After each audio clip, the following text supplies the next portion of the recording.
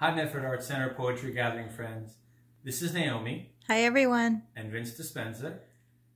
And we miss you all very much. So we couldn't let this month go by without sharing some very special words with you. We're filming 4 separate videos, and this one is a special dedication for all the little ones in our lives.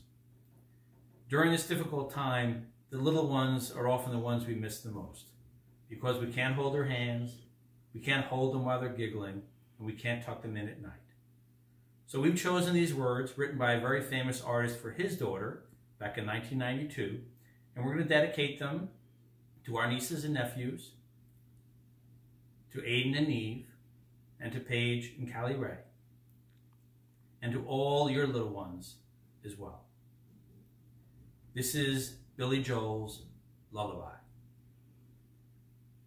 Good night, my angel. Time to close your eyes and save these questions for another day.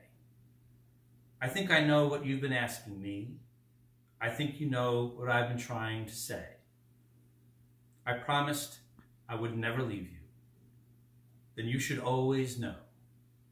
Wherever you may go, no matter where you are, I never will be far away.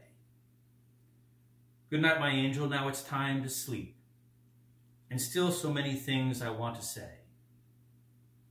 Remember all the songs you sang for me when we went sailing on an emerald bay? And like a boat out on the ocean, I'm rocking you to sleep. The water's dark and deep. Inside this ancient heart, you'll always be a part of me. Good night, my angel. Now it's time to dream. And dream how wonderful your life will be. Someday your child may cry, and if you sing this lullaby, then your heart there will always be a part of me. Someday we'll all be gone, but lullabies go on and on. They never die. That's how you and I will be.